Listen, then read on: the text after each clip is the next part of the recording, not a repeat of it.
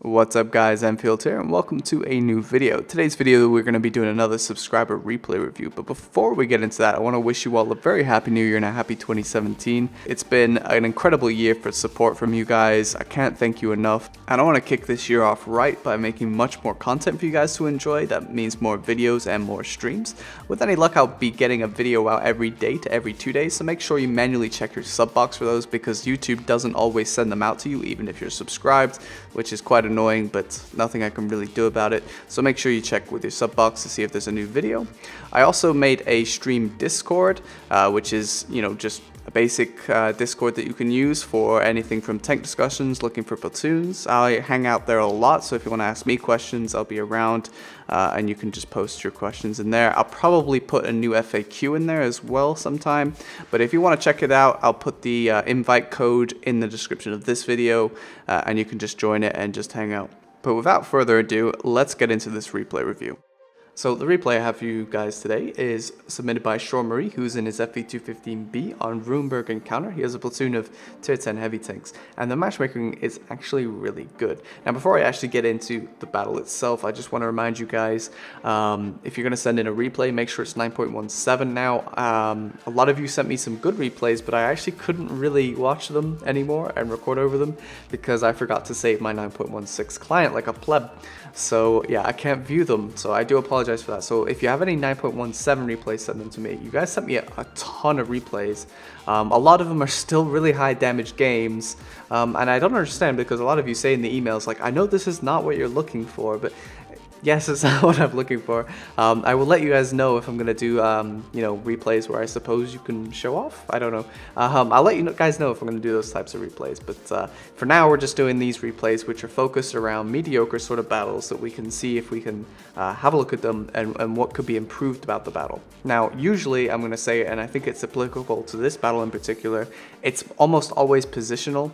A lot of you guys just, you know how to micro the tanks just fine, you know where to aim, you know how to lead your shots, all that great stuff about microing the tank. You guys pretty much know how to do it for the most part. It's mostly down to positioning. So let's actually get into the replay. So like I said, the matchmaker is really good here. So he has a lot of potential in this battle to farm quite a lot. Now, he's immediately going towards the city area, and I think this is the first mistake because it might be sort of a natural instinct. You're a heavy tank, you go city, right? But you can look at the enemy team and there isn't really any kind of real threat to him that could be really in the 9-0 area. Even if the tank destroyers go there, they're not really that effective, especially the J100. But he could be very effective. His DPM would absolutely shred anything over there. If there were a bunch of tier 10 mediums on their team versus his team having none, then that would be a different story. Then you're looking at a very risky 9-0 line because the tier 10 mediums could be a real pain. High DPM, they could catch you out from different angles, and that could be a problem. But as it is, there's a bunch of tier 8s, and I really think he could be really effective over there. Bully them, get map control, and you don't have to worry about the cap because it's encounter. The cap is far slower. So as long as you have something over there to delay for a little bit, you have a lot of time. Now, as you can see here, there is a certain STA2 player there that you may or may not recognize. And when Schorremorrie sent me the email for this battle, he said, he sort of teased me about this. And I thought, well, who is he talking about? But yeah, there he is, making some interesting trades there. Now, obviously, as a tier 10 here, you've got lots of armor, lots of hit points. Your gun should be almost permanently active because you have to be able to bully these tanks out as the tier 10 in the game here.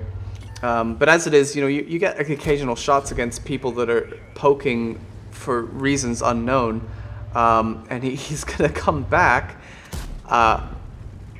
Blows my mind. Hashtag tank better. Anyway, yeah. So there's a nice little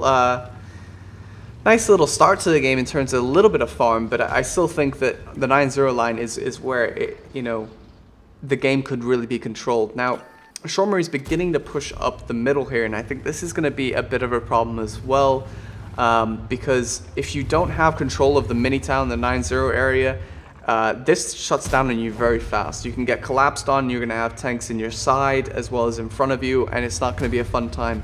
your FV215b armor will count for nothing if you have to angle against too many different targets from too many different directions. I mean, not that the frontal armor is actually that great anyway, to be honest with you, but it's still better than having to have people on your side. But Schorremorrie is pushing, and this is dangerous because you know, his team is beginning to lose. And now that he's just killed that 704, this is where he has to run.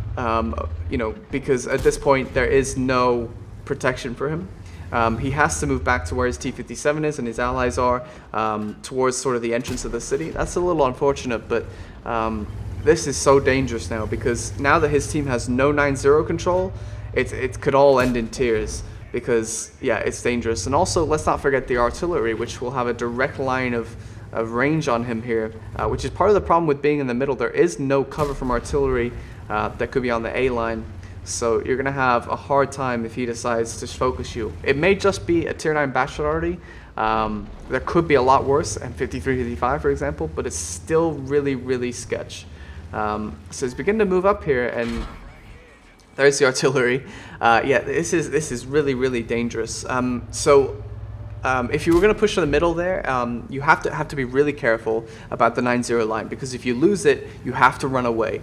You have to retreat, and you have to back up, because otherwise it's just gonna be a surround, and you cannot allow yourself to be surrounded. And this is sort of an offhand comment, and I should have brought it up in the beginning. I would also drop the 2HE to 1HE. The FE doesn't carry many rounds. I don't think you really need 2HE. It's such a small thing though, but you know, whatever. Preference maybe.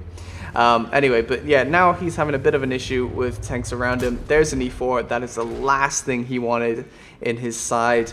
Yeah, it's going to be difficult for him to get out of this now. The WZ is just having a fun time farming him.